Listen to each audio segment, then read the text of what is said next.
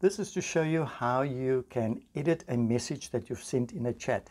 Now, a chat is when you're communicating one-on-one with some individual. Remember, it works exactly the same inside of a group or channel, but in that situation, the administrator of that group has lots of rights and can manipulate the messages as they deem necessary. This is specifically for a chat where you're sending a single message to somebody else or they're sending a message to you. So what happens is, if you send a message, you still have the right to edit that message once it's been sent already.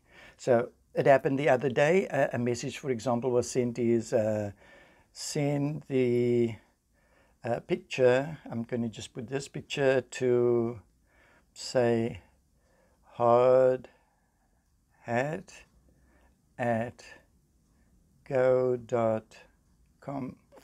Okay, so for example, a message was sent like this, and the person realized that they had made a mistake, that it's supposed to be hard.hat.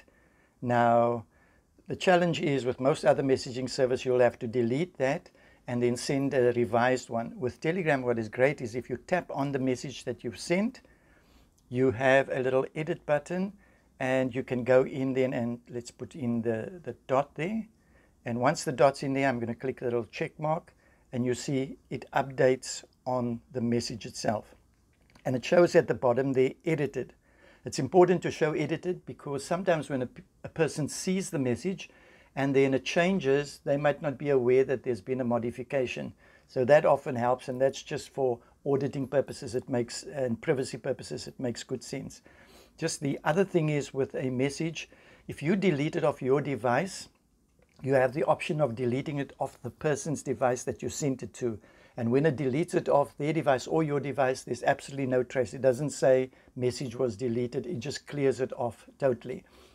An interesting thing is if you involve anybody in a chat, because of the democratizing of communication on Telegram, as soon as you involve somebody else, they have the equal rights to delete the message that has been sent to them off their device and off your device. Okay, they can't delete any of your other messages. It's just the ones you've communicated with them. So for example, I send this message, send the picture to hot.hat at go to Lido Concepts. If Lido Concepts deletes it, it will ask them, do you want to delete off your device? And it will ask them, do you want to delete off the person who sent it to you's device also? And they can just choose, no, just delete it off their own device or off both. Some people ask, why is somebody else able to delete it off my device when I send the message to them? Well, as soon as you involve anybody in a communication, they become part of the paper trail of things. So if anything involves somebody else, they should have the same rights over that particular communication. So if I want to delete this, I long press on the message. Let me just show you. If I'm going to just go back off this here. Let's just go back off.